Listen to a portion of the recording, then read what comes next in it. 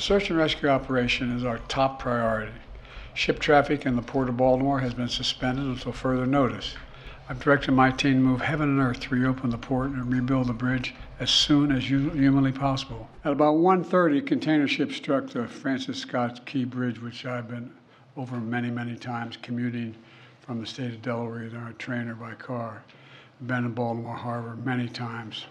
And the bridge collapsed, sending several people and vehicles into the water, into the river. And multiple U.S. Coast Guard units, which are stationed very nearby, thank God, were immediately deployed along with local emergency personnel.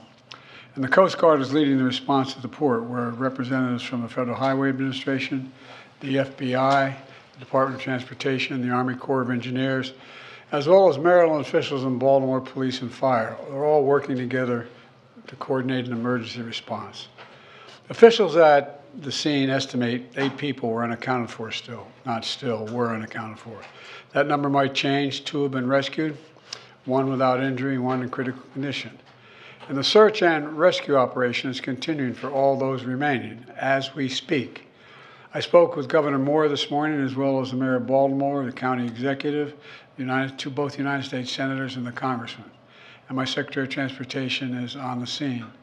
I told them we're going to send all the federal resources they need as we respond to this emergency. And I mean all the federal resources. And we're going to rebuild that port together. Everything so far indicates that this was a terrible accident. At this time, we have no other indication, no other reason to believe there's any intentional act here. Personnel on board the ship were able to alert the Maryland Department of Transportation that they had lost control of their vessel, as you all know and reported. As a result, local authorities were able to close the bridge to traffic before the bridge was struck, which undoubtedly saved lives. And our prayers are with everyone involved in this terrible accident and all the families, especially those waiting for the news of their loved one right now. I know every minute in that circumstance feels like a lifetime. You just don't know. It's just terrible. We're incredibly grateful for the brave rescuers who immediately rushed to the scene, and to the people of Baltimore who want to say, we're with you. We're going to stay with you as long as it takes. And like the governor said, you're Maryland tough, you're Baltimore strong, and we're going to get through this together. And I promise we're not leaving. Here's what's happening now. The search and rescue operation is our top priority. Ship traffic in the Port of Baltimore has been suspended until further notice, and we'll need to clear that channel before the ship traffic can resume. The Army Corps of Engineers is on the spot and is going to help lead this effort to clear the channel. The Port of Baltimore is one of the nation's largest shipping hubs, and I've been there a number of times as a senator and as a vice president. It handles a record amount of cargo last year. It's also the top port in America for both imports and exports of automobiles and light trucks. Around 850,000 vehicles go through that port every single year, and we're going to get it up and running again as soon as possible. 15,000 jobs depend on that port, and we're going to do everything we can to protect those jobs and help those workers. The bridge is also critical for travel, not just for Baltimore, but for the Northeast Corridor. Over 30,000 vehicles cross the Francis Scott Key Bridge on a daily basis.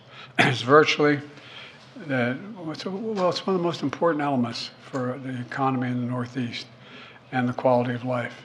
My transportation secretary is there now. As I told Governor Moore, I've directed my team to move heaven and earth to reopen the port and rebuild the bridge as soon as humanly possible. And we're going to work hand in hand with the support of Maryland to support Maryland whatever they ask for. We're going to work with our partners in Congress to make sure the state gets the support it needs. It's my intention that the federal government will pay for the entire cost of reconstructing that bridge, and I expect the Congress to support my effort. This is going to take some time. The people of Baltimore can count on us, though, to stick with them at every step of the way until the port is reopened and the bridge is rebuilt. You know, we're not leaving until this job gets done. Not leaving until then. So I just want to say God bless everybody everyone harmed this morning and their families. And may God bless the first responders, many of whom risking their lives.